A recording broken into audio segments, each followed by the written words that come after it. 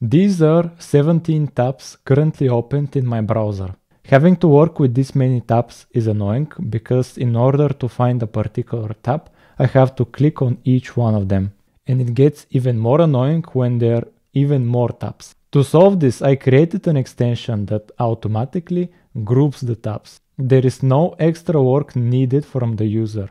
In this example, we can see the first group is when I studied electron. The second group is when I researched on the history for Anki. And the third group is when I was trying to solve a problem. I'm a computer science student and a solution came to mind the moment I imagined the interaction with tabs as a graph. Let's say I have 4 tabs opened. I'll move them in a circle so it's easier to draw the graph. And let's say I'm currently on YouTube, and from the YouTube tab I go to the Twitter/X tab. Here I'll have a 1 because I've moved once between the tabs. Then let's say I move from X to another X tab. This will have a 1 to it. Then let's say I go back from here to here. Then this will go from 1 to 2. And you get the idea.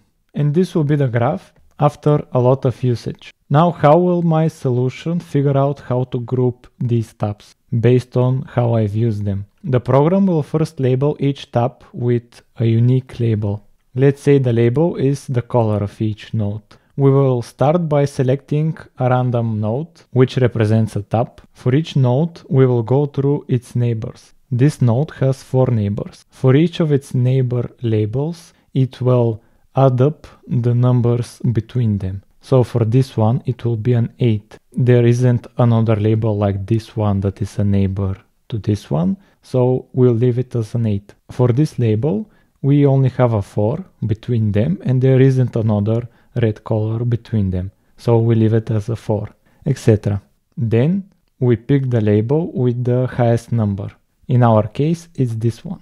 Now these are in a group, these 2 tabs. Now we go to another tab. Let's say this one. Here, all of its neighbors are the same label.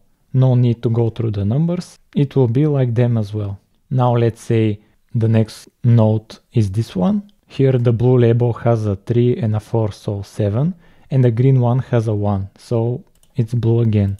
And in the end, all of them will be blue colors. But this was a simple example, and there's a lot of interaction between all of the nodes. A more realistic example is this one, where once again each node is a separate tab, and the connection between them is when the user from one node goes to the other. You can see here how the user interacts more with some of the tabs. Let's say here the user is researching on something, and here is, for example, his social media interactions. They don't combine much. The way they are grouped together, the user will not need to leave this group. Look at here how only once he had to leave this group. The algorithm I'm using is label propagation. To summarize, I represent interacting with the tabs as a graph, and to group the tabs together, I'm using an algorithm that tries to find communities. The more tabs you have, the better the algorithm will work.